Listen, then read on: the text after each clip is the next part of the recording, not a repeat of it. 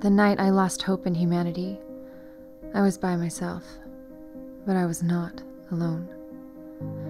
Sisters, mothers, and daughters across the country also felt the intense pain and disappointment. We were so looking forward to electing the first female president. How quickly those dreams disappeared and how quickly the chaos began. Always confident in my abilities and capable of achieving most anything I wanted, how was it possible I found myself victim to living this self-induced nightmare?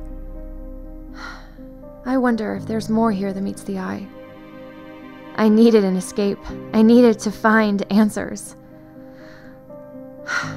So I quit my job and retreated to the woods. It was there that my modern-day treasure hunt truly began. Little did I know the chain of events that would take place. An adventure and attempt to uncover ancient wisdom hidden away for centuries, and a treasure so sacred it could literally change mankind. I pray I am strong enough and wise enough to complete this journey, and that it reveals the wisdom required to create a better world in the wake of chaos.